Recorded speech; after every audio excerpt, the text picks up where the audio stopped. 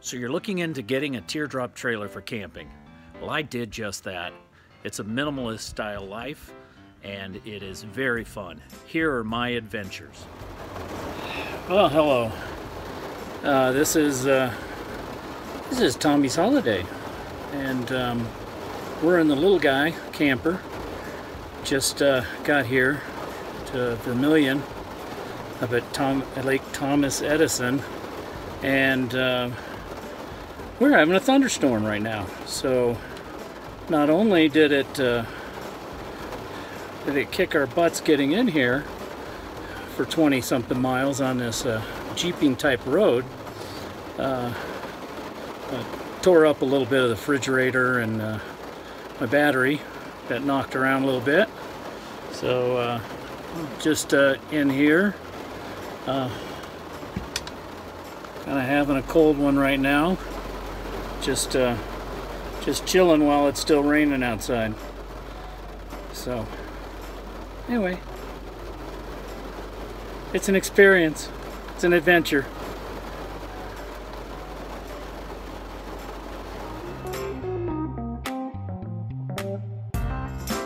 That first test trip taught me a lot. Now, time to fix the battery compartment with a better battery holder. Also, verify the electrical system works with the new battery. Thanks, Dad.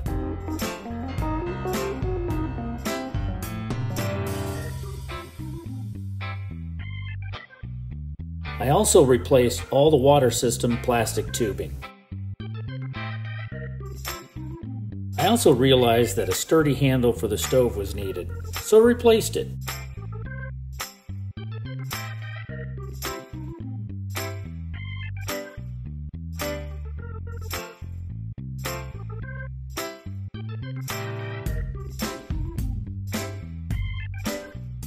Welcome to Tommy's Teardrop Adventure number 2 in Camp Verde, Arizona, where I met up with a couple of friends at Distant Drums RV Park for some fun and exploring the Verde Valley.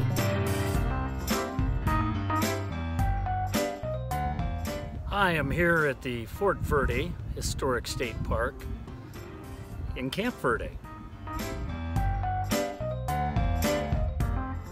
Fort Verde was in operation in the Arizona Territory from 1865 to 1891. The Fort Verde Museum was a good exhibit and debunked the Hollywood fiction on the Wild West.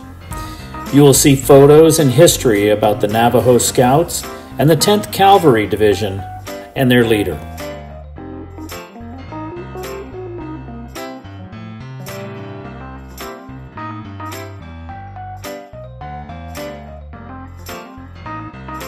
Although not much of Fort Verde is left, there are a few buildings on Officers Row that we can take a stroll through.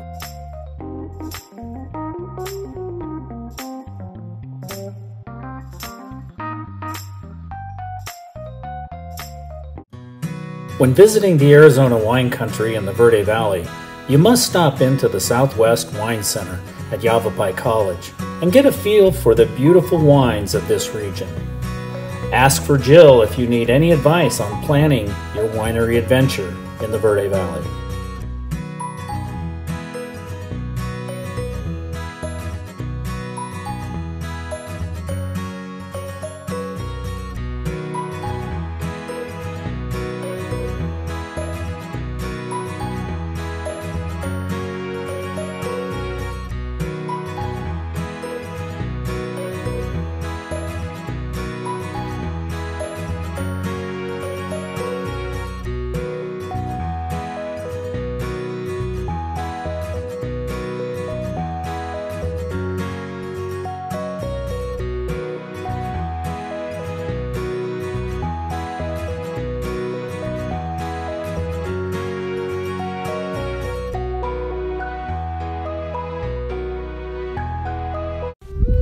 In the Verde Valley, there are 3 Native American National Monument sites.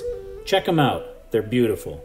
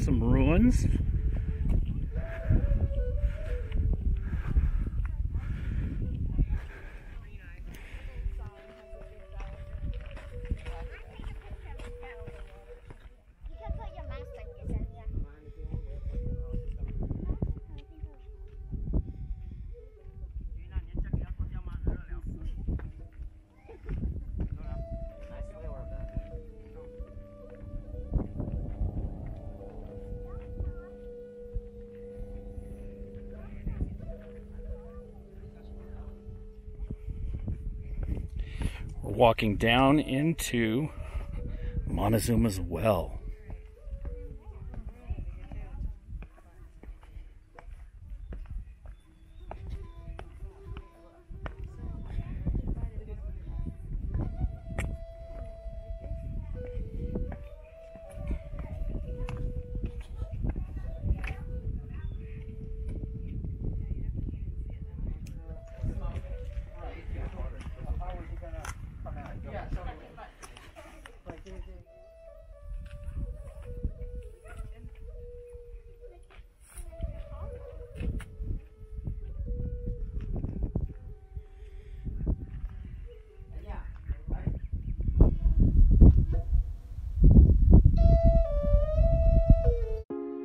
Onto the Verde Canyon Railroad. All aboard. Early with you. We were thinking about that, and then we decided.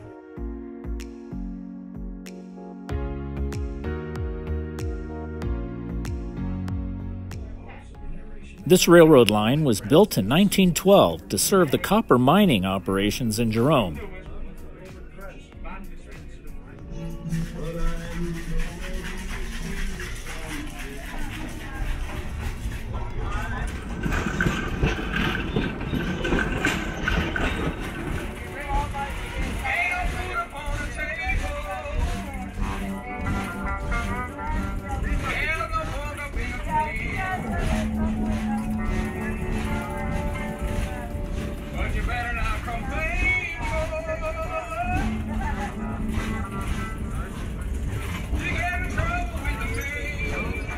During the 20-mile train ride to Perkinsville Station, where steam engines would take on water, we travel along the Verde River and through the canyon for beautiful views.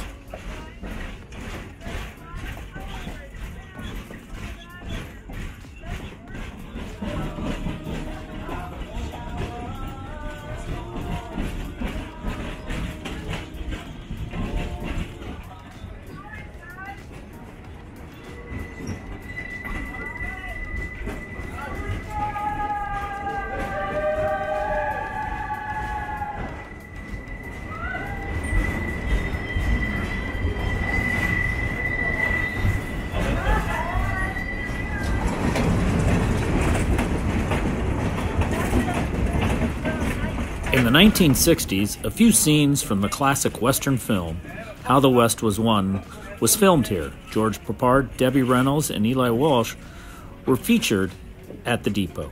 We're at the Perkinsville Station, and it's time to change direction. The Verde Canyon Railroad engines number 1510 and number 1512 were originally built in 1953 for the Alaska Railroad.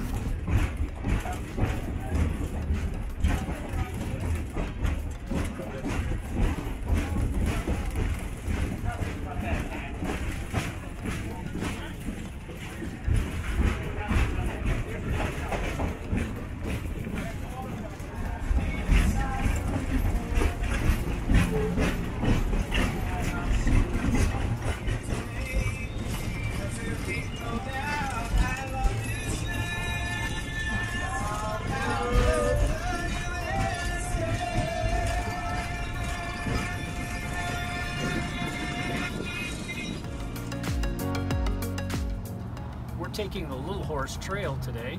It's about 5.5 miles out and back. It intersects with the Broken Arrow Trail, where you'll see Jeeps and everything camped upon the rock, checking out the valley below. We came upon this dry creek bed that is just absolutely beautiful. During the winter, it would make one great waterfall. So at the end of Little Horse Trail, we're up here, and it's also the end of Broken Arrow Trail, which is where all the Jeeps end up.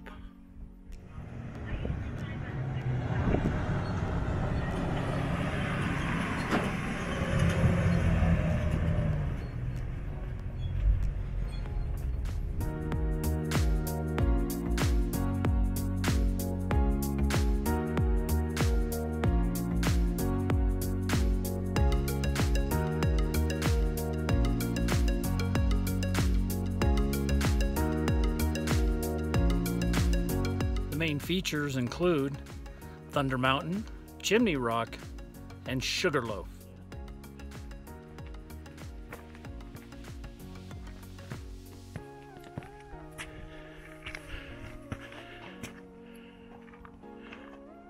How far we gotta go?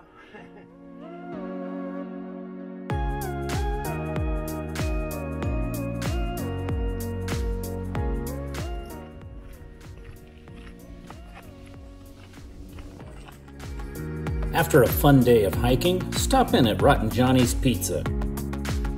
This was a great week in the Verde Valley.